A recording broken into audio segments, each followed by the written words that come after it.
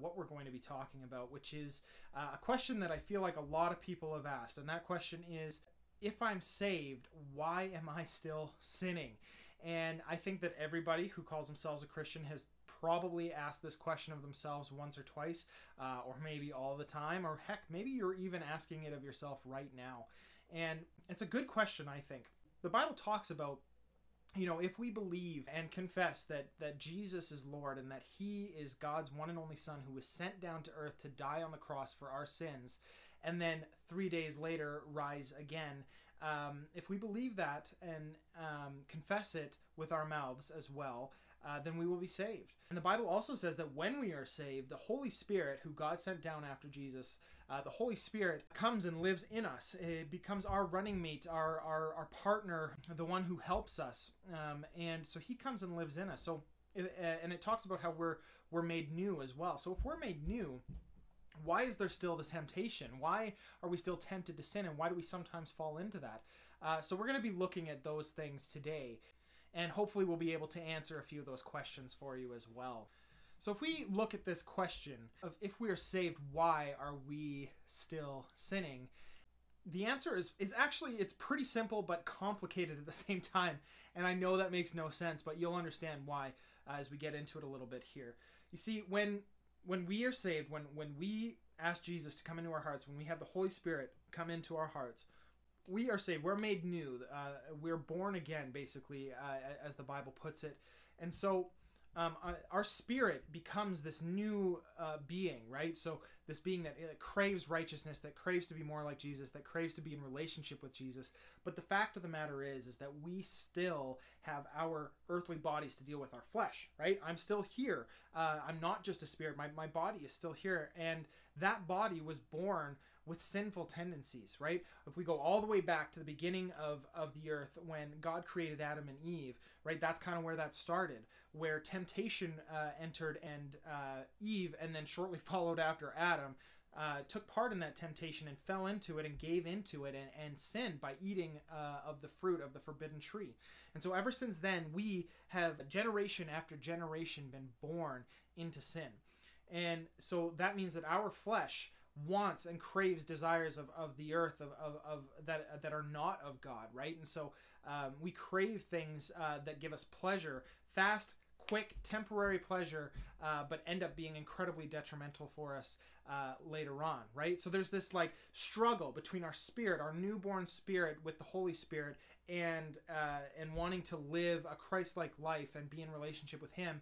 And it's warring against our fleshly desires, right? That don't want anything to do with God or His will for us, and just want to be having fun and partying and maybe doing drugs, or being promiscuous, having lots of sex, drinking lots of alcohol, things like that, right? Lies, all the sin that you can think of.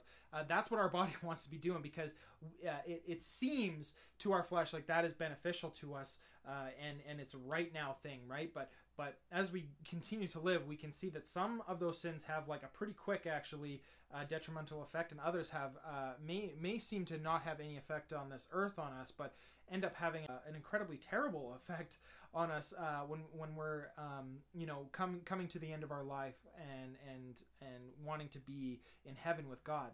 We look at the Bible, and it gives us a pretty clear picture as to what sin it does in our lives, right? It talks about how the wages of sin is death, right? So if we are sinning, if the sin is our work, then death is the check, right? That's the check that we're given at the end of it. And that's not just talking about physical death, because we all physically die. It's talking about eternal death, which is a forever thing. It's eternal, and that's way worse. The thing is, there are so many of us that struggle with this, and I would bet money that all of us struggle with sin on a daily basis. And so we are looking at why it is that we still sin, and we've kind of come to the conclusion that is a bigger part of that is our flesh, right? And you can look at examples of this in the Bible too. The Bible is full of these like heroes, iconic people, but like they all sinned. Moses, he was an incredible, awesome person, right? He had a crazy upbringing, obviously, where he was basically floated down the river to escape death from the Egyptians trying to put down, the Hebrews' firstborn children. He was put down the river, was taken in by Egyptian royalty, and came up, obviously left that life, and then did all these amazing things with God. Like, God, just miracle after miracle, and signs and wonders like crazy through Moses, just to get the Egyptians out of Egypt. After all that work, Moses didn't even make it into the promised land because he got impatient.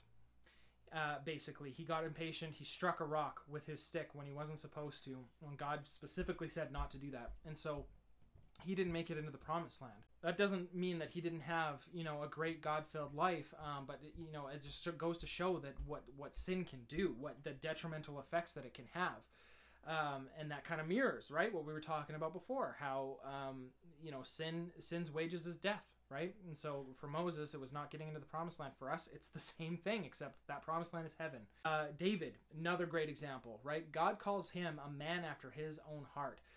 But the thing is that David messed up severely, right? This dude saw a woman, thought, man, she is good looking, and decided to take her to bed. First off, obviously that is wrong in itself. What else is wrong with that whole picture, though, is that David sought after a woman who was already married to another man. He, had an affair with her, and to cover it up, sent this man who was the husband to the front lines of a battle to be killed, basically to cover it up. And when God convicted him through Nathan, he was overcome. The Bible says he was overcome with sorrow and guilt. And that's because he knew what God's heart was for him, and he knew how much he had broken God's heart. And he literally was just like in the deepest depths of his soul, just crying out for mercy. And you know what? God gave it to him. I think that is absolutely amazing. Even though he had just basically messed up at catastrophic proportions, he was still able to find grace. And the story is the same for you and me. Friends, we can find grace. We just have to want it. We just have to ask for it, right?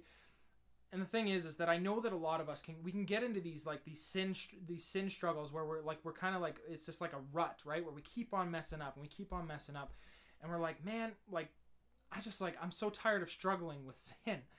But the thing is, and this is something that the lead pastor actually of New Victory Church, which is the church that we're a part of, has said this a number of times, and he says, at least you're still struggling. At least you're struggling with your sin, right? That means that you're wrestling with it. You're trying to resist it. You are resisting it. You're struggling, right? You haven't given into it. You haven't just started justifying as to why you continue to do the things and trying to believe in your heart that they're okay so that you can keep doing them, right? You haven't given up. You keep on wrestling with it. And that's the important part, right? Because God has a better life for all of us. And that's just the fact of the matter, is that God has a better life for all of us. He wants a better life for all of us. And that life is to live a life in freedom with him. Not a life sucked into the slavery of sin, right? And for those of you who are, maybe just kind of asking questions about God, have never really met him before, it may seem like living however you want to is freedom.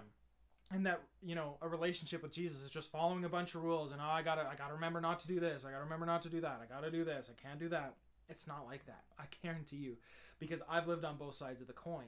I grew up in a Christian home, and then I fell away from God and started just doing whatever I wanted. And you know what? In the immediate time, it felt pretty good. But as it continued to go on, I was like, this is not good at all for my life. I felt trapped by the lies that I was telling. I felt trapped by the pornography addiction that I had. And I just felt trapped in my sin. And when I came back to God, it was the best freedom that I've ever felt. Does that mean I don't ever mess up? Heck no. I mess up all the time. But the fact of the matter is that I want a relationship with Jesus. And what that requires of me is to pick up my cross and follow him daily. That means denying my old self, right? And following Jesus. Sometimes, yeah, I mess up. I screw up. I sin, right? And that happens. But the thing is that as long as we are always pursuing God and always wanting to be better and working to be better and trying to be in more communication with God and trying to be more in his word and learning about his ways and his will for us and trying to live by that will through the help of the Holy Spirit, of course, the better it gets, really, honestly. And that's the thing, is like, God doesn't want us to fail. In Jeremiah, it talks about how God's plans are not for us to fail. They're not of hopelessness. They are of hope and plans of success and fruitfulness, right? He wants us to succeed in life. He wants us to have whole, well-rounded, successful lives, and that starts with relationship with Jesus Christ, right? And so that's honestly your best way. As we're looking at this, you may ask, how do I stop sinning? How do I work towards sinning less? Right? Well, the answer is just being in communication with God. The best way to avoid sin, to avoid temptation, is to be so busy being in love with God and being in pursuit of God and His will for you that you don't even have time to entertain sinful thoughts, that you don't even have time to entertain temptation, right? Because the fact of the matter is that temptation is going to come no matter what. The devil is persistent in that because he does not want us to be in eternal relationship with God after we move on, after we die with our fleshly bodies, our earthly bodies. He doesn't want us to be in eternal joy and peace with him, with God. He wants us to be in eternal sadness, depression, and anger and resentment with him. Right? And so he's going to do whatever he can do to try and get us into those positions. The temptation is just going to keep flying at you. And I guarantee the more that you pursue God, the more temptation is going to come after you. But also on the flip side of that, the more you'll understand how to handle it, right? The Bible says to flee from sexual immorality, to sexual temptation, right? Because, and this can be applied to all sin. But Paul is specifically talking about sexual temptation because it can have some pretty detrimental effects to your body and to the people around you, near and dear to you, and the people that are involved in that sexual temptation with you and that sexual sin, right? But it applies to all, right? Temptation is something that you should flee from. You shouldn't even give it a second thought. As soon as a thought enters your mind, because sometimes they're not of you, they're not of your brain, so they'll just enter your mind. Get that thought out of your brain, right? The Bible says that we have control through the Holy Spirit, through God. We have the ability to control the thoughts in our mind. That means that as soon as a thought that is not from us comes in, or maybe it's just a fleshly thought that comes in, our responsibility is to immediately evict that thought from our brains, right? And to get off of that brain wavelength, right? The best way to do that is to maybe start praying immediately. Start talking to God. Jesus, take that thought in Jesus' name. Put on some worship music. Just start praising God. Open your word. That's a really, really, really good one. Probably your best bet is to open your word and to be in prayer, and just seek God's will for your life, right? And the thing, you say, well, what if I'm out and about and I don't have my Bible on me and I can't listen to music and whatever? My bet is that you probably have one of these, right? A cell phone. Pretty much everybody has one here in North America, and you can get an app called the Bible app. And it's so awesome because you can actually look up keywords like sin, temptation, and it will bring you to like hundreds of Bible verses that talk about those things and how to deal with sin, how to deal with temptation. There are tons of Bible studies on there on how to deal with those things, right? And so that's your best bet, is to just immediately change your thought process and just move on to something else, right? And the big thing to remember is if you do mess up, the worst thing you can do is allow the thoughts of shame, the feelings of shame, to really take hold, because that creates a downward spiral. I know, because I've been there so many times. The best thing you can do is just immediately open up the line of communication with God and say, hey, God, you know what? This is the thought I had, or this is the thing I just did, and I'm so sorry. Please forgive me.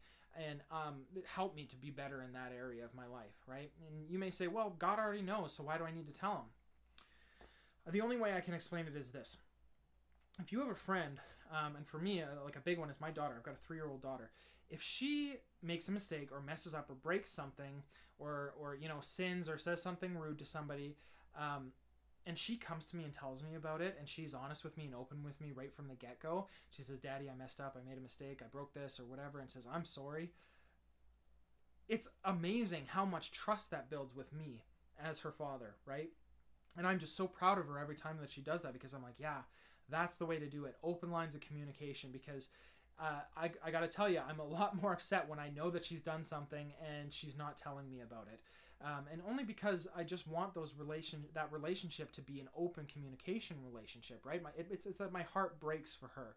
But when she comes and tells me, I'm just so filled with joy. And so how much more is God filled with joy? And how much more does he love us that he wants us to come and be in communication with him about things, right? So it's always important to be making sure that we are talking to God about the things that we're struggling with, even though he already knows, because it just allows us to build that trust with him, that he has got everything under control, that he is the one that can help us through these things. Because I know I've tried to do it on my own so many times.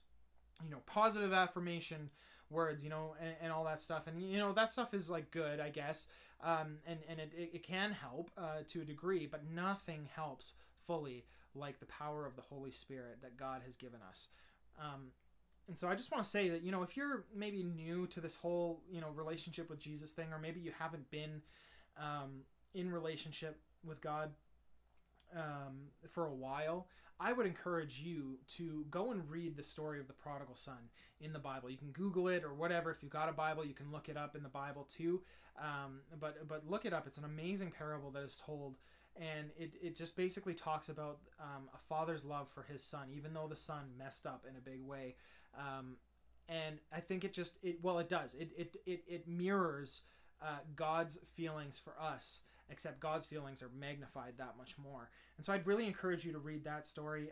And if you need somebody to talk to about it afterwards, please hit me up.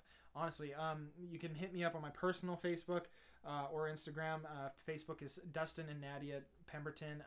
Instagram is pemberton.us. Or you can send us a message on NBC Ignite at Facebook or Instagram, and I'd be happy to answer any questions or any concerns, or get on the phone with you, do a Zoom call, whatever you need, because I'd love to show you who Jesus really is, and the fact that, he just wants the best for us, right? That's what this is all about, because, we could keep on sinning and keep on apologizing, and God would forgive us as long as our hearts were truly repentant. But the life that he wants for us is so much greater than living in a life of repetitive sin, and being trapped in those habits and things, right? He has this plan for us to do great and amazing things, and live a life in true freedom in relationship with him. And so, I want us to all get there. I want us to all, work towards that point. Again, there's no perfection expected. God knows that we're not perfect. That's why he sent Jesus down, right? That's the whole point of the gospel, is to show us that we weren't perfect and that we needed help, and that he was willing to send that help to us in the form of his only son dying on a cross. And so I just want to encourage you in that, and encourage you to, keep on fighting with and keep on struggling with your sin. Don't give up. Don't give in. Don't start to justify why certain things are okay. Just keep on struggling. Keep on fighting the good fight, as it were, and keep on aiming towards pressing on towards the goal, as Paul says, and creating a eternal bond with Jesus, a deeper relationship with Jesus that is unlike anything you've ever experienced. I would strongly encourage you to, if you have a friend that is maybe struggling with this, or it has never met Jesus, or struggling in their relationship, send them this video after you've watched it. Get them in contact with me if you need. Like I said, I just listed all the handles that we have, and because I just want to see so many people in relationship with God and pursuing a life of true freedom in him. So let's pray real quick, and then you'll see me back on the live stream for just a couple of minutes. And so Father, I just thank you for this person watching this video, God, that you see them, Father. You see their heart, God, and that you know everything about them. You know their struggles, God. And I thank you, though, that even though that is the case, that you still want relationship with them, God. Even though we're not perfect, even though we mess up and we go against your will time and time again, there is forgiveness, there is grace, God, and all we have to do is ask for it, Father. And so I just thank you, God, that you sent Jesus down to die on the cross, Father, and then rise again 3 days later, so that we could call you friend, Father, that we could be in eternal relationship with you. And I just thank you, God, that the life that you want for each and every one of us is a life of abundancy, God, a life of freedom in you, Father, that you love us so much that you don't want to see us fail ever. God, you want to see us succeed. You want us to see us in closer relationship with you every single day. And I just thank you, God, that you are opening hearts to you right now as I pray, Father. And God, that you are speaking to people, you are ministering to people right now in the name of Jesus. Amen. Okay, guys, so thank you so much once again for joining us for NVC Ignite. We are just so grateful, so blessed by all of you that watch our videos, and we're just so happy to be able to do this ministry, and hopefully you're getting something out of this too. If you are, share it. Because the goal of ministry is to share the Gospels with as many people as possible, and that's a big part of what we do here. We want to make sure that people are hearing the good news, and so if you feel like you've got the time to do that, just drop our YouTube page on your Facebook or Instagram or Twitter. Or TikTok, whatever you've got, drop us a like, drop our pages there, share these links with people so that they can see the videos as well. And thank you once again, and hope you guys have a great October.